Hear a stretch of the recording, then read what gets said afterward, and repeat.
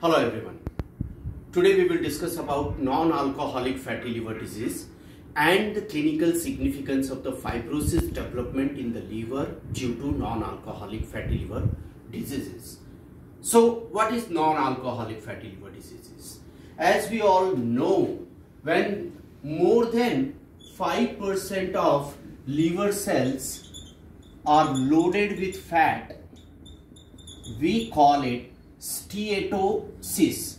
Means a simple steatosis, non-alcoholic fatty liver, right?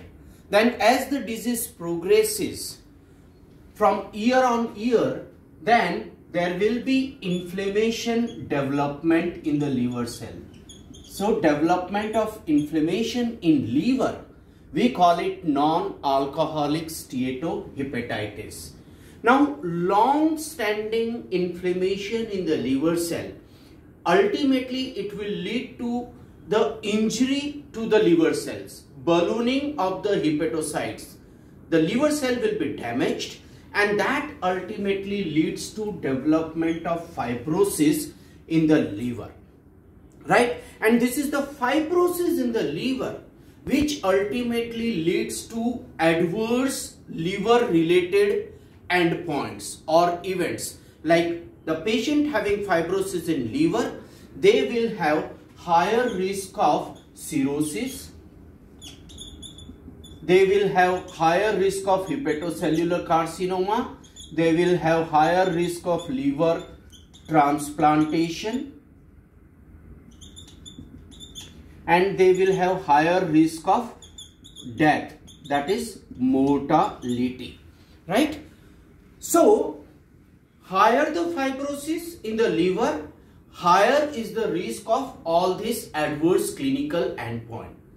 That's why in patient having non-alcoholic fatty liver diseases, it becomes very important to grade the fibrosis presence in the liver.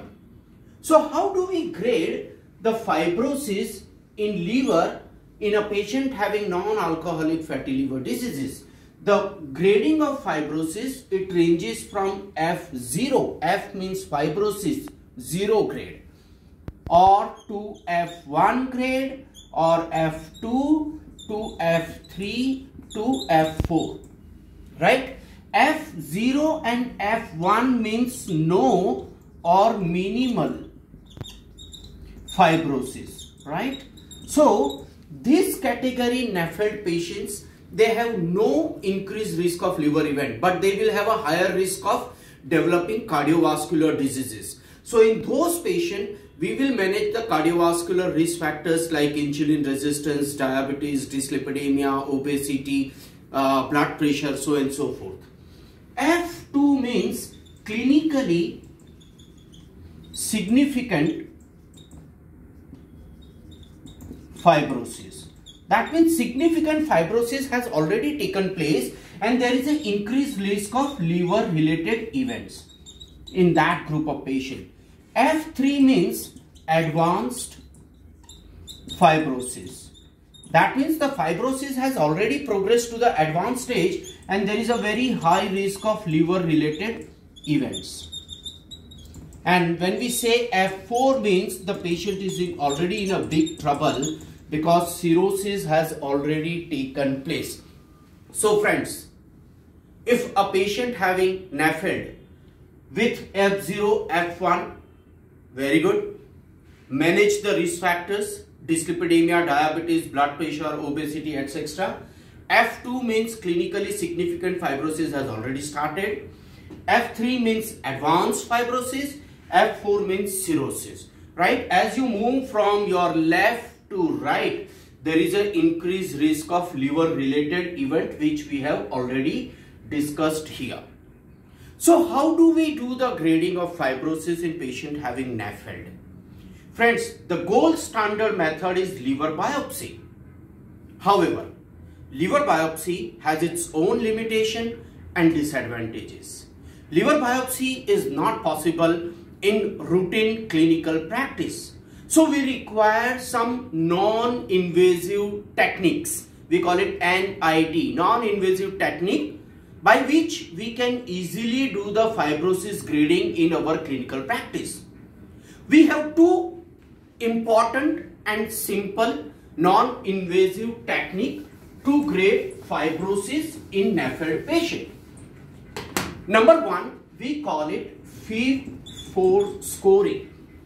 Now this FIB-4 is a very simple calculator scoring tool. It requires very simple parameters like age of the patient, liver enzyme AST and ALT and platelet counts. Right? You Google the FIB-4 score, open the calculator, feed these 4 values and you will get the FIB-4 scoring. Now if your FIB-4 scoring is less than 1.3, there is no advanced fibrosis. Right? If FIB-4 is more than 2.6, there is presence of advanced fibrosis. And if it is between 1.3 to 2.6, we call it indeterminate value. Now in this indeterminate group of patients, wherein you are not sure whether the patient has no fibrosis or advanced fibrosis, for that indeterminate class of patient, you will recommend the next level of evaluation, which we call a transient elastography. And many a time we also call vibration controlled transient elastography. One example, as we all know, FibroScan. Right? It's a very simple non-invasive imaging technology. It takes hardly 5 minutes for evaluating the fibrosis on transient elastography. When you ask the patient to undergo transient elastography, it gives you 2 values.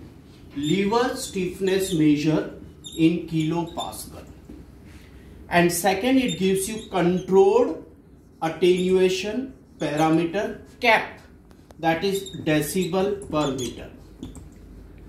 This gives you the grading of fibrosis, that means how much is the stiffness in the liver, and this gives you how much fat is the deposited in the liver. Right? So a very simple technology, FIB-4, go for the first FIB-4 scoring. Determine whether the patient has less than 1.3 FIB-4 score, no advanced fibrosis. More than 2.6, advanced fibrosis. In between 1.3 to 2.6, indeterminate. That's where you recommend transient elastography to do the further categorization of the fibrosis. Thank you very much.